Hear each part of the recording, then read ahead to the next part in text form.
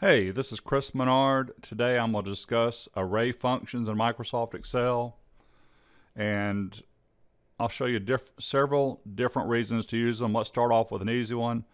I got a list of products, orders, the price, and I want to know the total. I'm going to simply highlight this range, and that's going to be equals B2 to B8 times C2 to C8.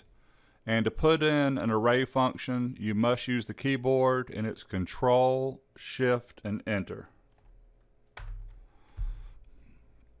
And you can always tell an array function, if you look up in your formula bar, it will have braces around it. So one advantage of using array functions, if I try to delete D3, I can't because it's part of the array. And here's another one for you. An array function will do multiple calculations in a single cell. So I want to know what's this total. So I could come over here and auto sum, but I want to use an array function as a check figure. So this time it's equals sum, this range, times this range. Because I did equals sum, Control Shift Enter. I got 272. Let's test it. If I highlight these numbers, 272. So now watch this one. Another feature of array functions, I'm on number 4 over in my little notes right here. I'm just making this up. I want to sum up the top 3 orders. So 127 is what I should end up with. I'm going to do it right here. Equals sum, then I'm going to put in the large function, this range, comma, open brace, I'm looking for the top 3, so I'm going to do a 1 comma 2 comma 3, close the brace, and just press enter.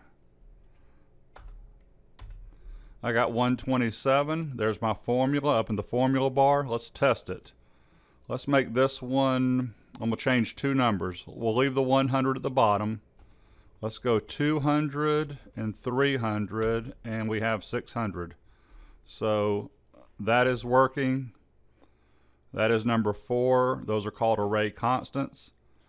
There is an array function with Control Shift Enter. And there's an array function. I'm not done. If you're a fan of Countif, you're going to want to see this one. Let me go to another worksheet at the bottom here. And here's my data. This is really simple. I put in the ending week for 2018. So and then I put in the number of orders we had. So I just made this up, but I should have 52 weeks if I scroll down. Let's make sure I do. Yep, because I got a header row.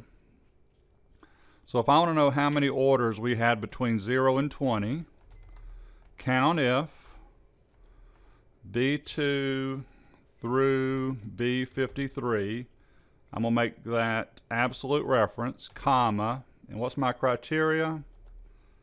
I'm looking for less than or equal to 20. I got 7 orders. There's the formula again. Now this one may be new for you. Now I need to count between 21 and 40. So I just typed in this text, by the way, over here, just to be clear about that. I didn't do anything special. So this one, Countif, is actually no good. I'm going to do Countifs with an S, and then my range is still B2 through B53. Make it absolute reference, comma. Notice it says criteria 1 on my screen. Well, I'm looking for, in quotations, greater than or equal to 21, comma. It says criteria range 2. It's still B2 through B53. Absolute reference it, comma. And this time, what am I looking for? Less than or equal to 40. So I'm using a Countifs with an S in it to do a between. And let's see if I got 9. There's my formula again. Let's go test these two numbers right here. Let's just do a sort smallest to largest. Less than 20. There's 7 down in my here.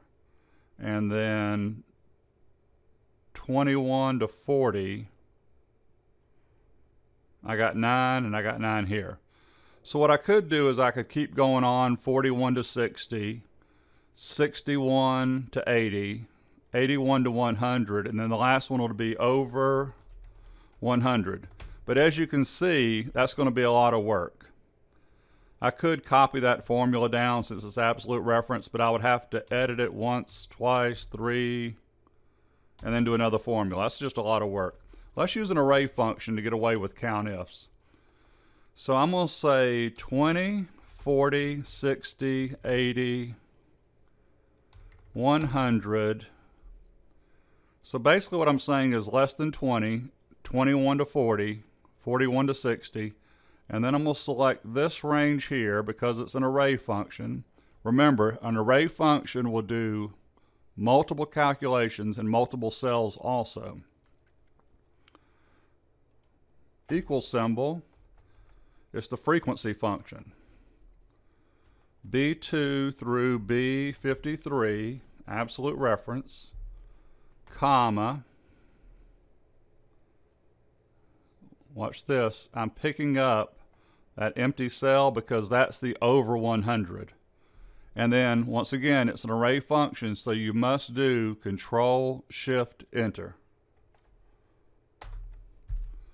There are my answers. By the way, they're still selected, and the sum is 52 because I got 52 weeks. So there you go. That's the over 100 right there. That is 81 to 100. Anyway, there's the frequency function. There's Countifs. I prefer the frequency function. If you need Microsoft, Excel, or Microsoft Office training, please give me a call or contact me. Thank you for your time.